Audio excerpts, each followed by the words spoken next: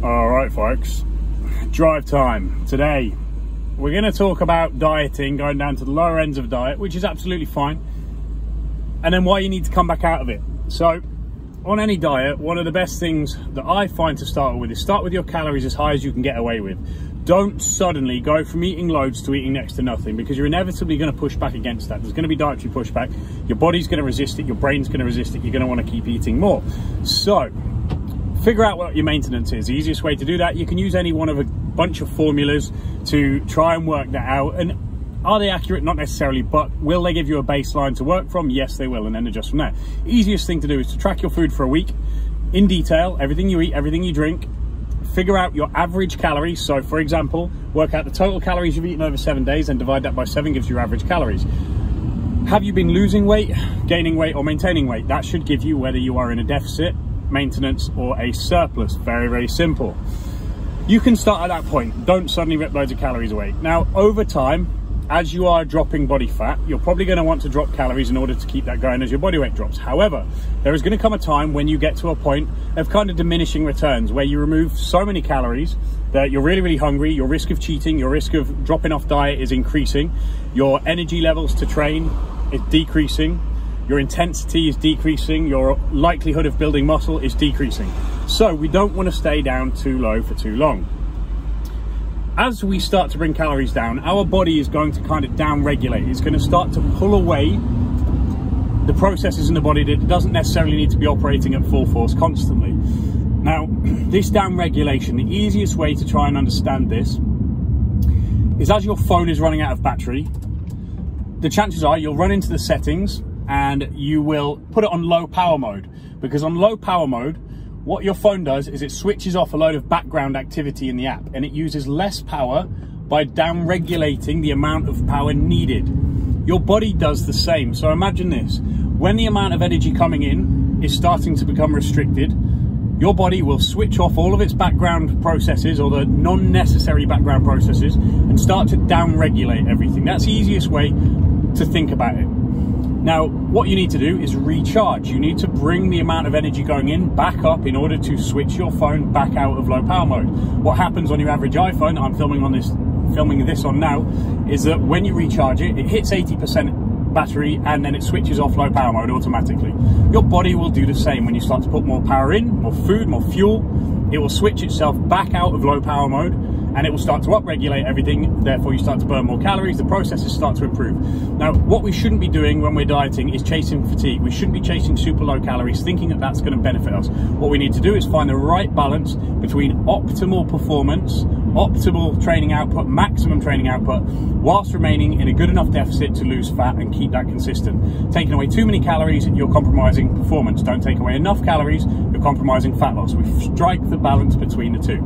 So when you're bringing your calories down, don't keep them down there for too long, because otherwise your body's going to go into power save mode. It's not starvation mode or anything that people say like that.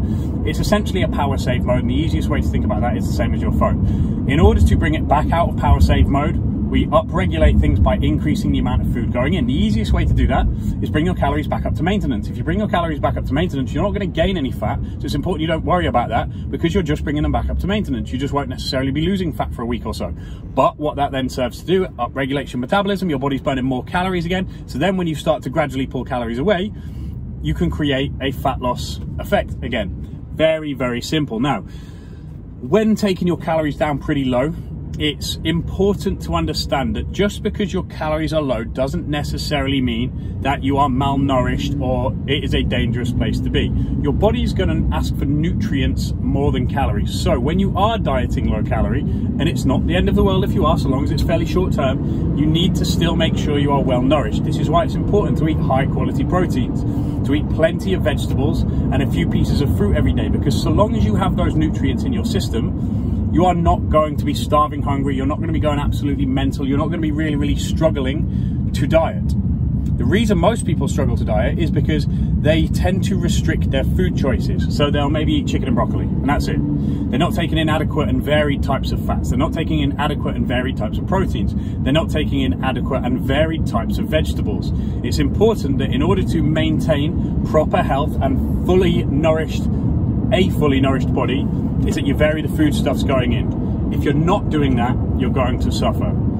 the way to think about it, my theory is that the body is going to ask for nutrients long before it asks for calories. And the way to think about this is, when you go to McDonald's, let's say you have a Big Mac meal with a milkshake, probably about 1,400 calories, but it's 1,400 empty calories. There's very few nutrients in there. You're essentially eating shit. Now, an hour and a half after you've had your Big Mac meal, these 1,400 calories, you're fucking starving again. Your body's going crazy, you want more food. Now, fast forward to Christmas Day. Christmas Day, you eat probably 1,200 to 1,400 calories worth of Christmas dinner. Now, Christmas dinner, weirdly, is actually quite healthy. Tons of protein, loads of nutrients, loads of vegetables. Yeah, it's cooked in lots of fats, this, that, and the other. But the amount of nutrients you're taking in is actually quite high. When are you hungry again? An hour later, like you were from 1,200 to 1,400 calories of McDonald's? Not at all. You're not hungry until later that night. You can go 8, 9, 10 hours without eating. The same amount of calories, completely different nutrient profile. So does your body really ask for loads and loads of calories? Probably not. It's asking for the nutrients within those foods. This means you shouldn't be too concerned about going fairly low calorie, so long as you are taking in the right amount of nutrients. That will make your life easier. Very, very simple. That is low calorie dieting in a nutshell. How to survive it when you're trying to get really, really lean, and why it's important to not stay down there for long. Now, a load of you are probably sitting there thinking, yeah, but how long? Realistically, it depends on the person. Depends how much fat they have to lose. Because if you've got a lot more fat, you can stay lower calorie for longer because your body has more stores of fat to take from. If, however, you're extremely lean, you don't have much fat, you don't have much potential energy to use, you don't want to stay down there for too long because your body's going to start chewing through muscle. So the fatter you are, the longer you can stay down there. The leaner you are, the less time you should stay down at low calories. But you can spike in and out. Let's say if you're very, very lean, stay down there for a week or two, and you need to spike back out to maintenance for at least 2 or 3 days. If you're a lot fatter, maybe you can stay down there for a month, 6 weeks, then you're going to want to spike out. But again, this is not black and white. There are grey areas. There is the mental pushback. There are psychological, emotional, social issues of dieting that need to be taken into account. This is why the Live Up plan is planned as it is. It takes into account the social aspects. It takes into account the mental, psychological, physical aspects of dieting. It's not black and white. Hopefully this has given you a slightly better understanding of your metabolism and why it's important to move in and out of periods of low calories and high calories, or at the very least maintenance. There is obviously a lot more to it, but as you know, I try to simplify most of these concepts as best I can for you, and hopefully it's been of some assistance. So yeah, that's today's drive time thoughts. I'm going to eat.